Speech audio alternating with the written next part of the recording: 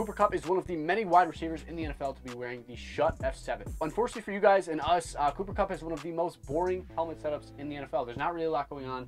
It's just the F7 with a Riddell hard cup chin strap.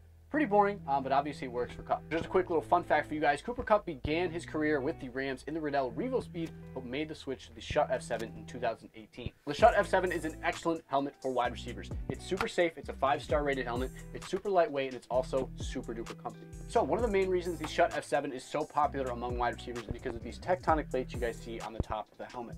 What these plates do is they rotate independently from the rest of the shell to disperse rotational force. That side rotational force is really common among wide receivers because they're catching passes over the middle and they're getting hit in the side of the head, and this helmet helps protect them from those blows. Again, like I mentioned before, the Schutt F7 is one of the best looking helmets in the NFL, especially for a wide receiver. It's super low key, super clean, and if you guys want one, you guys can get one from Green Gridiron for $430.